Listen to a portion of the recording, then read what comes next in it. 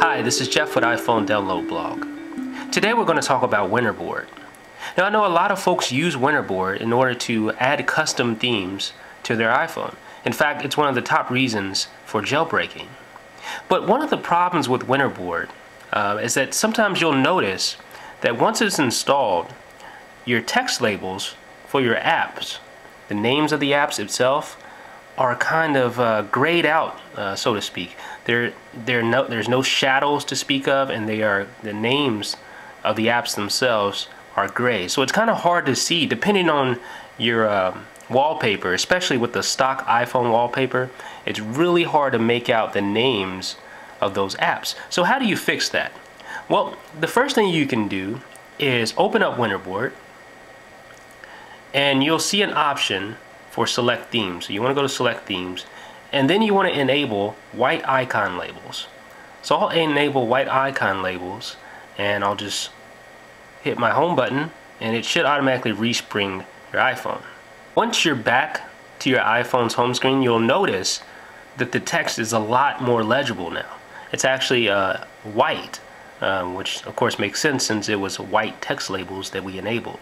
So now the text is a lot more readable, but it's still not on par with the way the stock icon labels look. You can kind of notice, maybe you can see here, that there's no shadow effects for the icon labels. So how do you go about fixing that? Well, there's one quick method that you can use to fix that, and that's by editing the property list file of that white text label theme. So I'm going to show you how to do that now. Now there are many ways that you can edit files on your iPhone. The way I prefer to do it is by using iFile. There are other ways to do so. You can use OpenSSH. You can SSH into your phone and edit the files that way.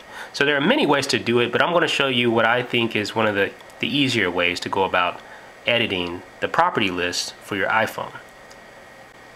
Now the first thing you want to do is go to iPhone Download Blog, and you'll see this post which corresponds to this video. Now you want to go down here to where it says copy the following text using mobile Safari. So I'm just going to copy this text, and this text is what you need to add to your property list file for that white text labels theme.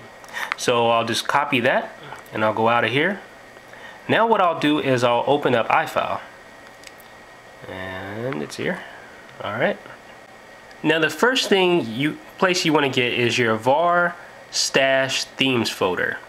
Once you're in your var stash themes folder, you're going to see the white icon labels theme, which is down here, I believe. There you go. So you just want to open up the white icon labels theme, and then you should see an info.plist file. So you just want to tap on that.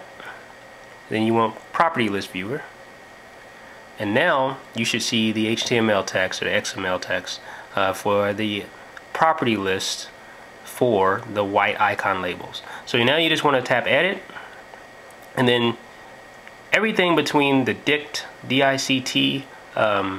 tags you want to delete. So now I have it replaced, if you can make that out, with the text that I copied from iPhoneDownloadBlog.com. So now I'll just hit save.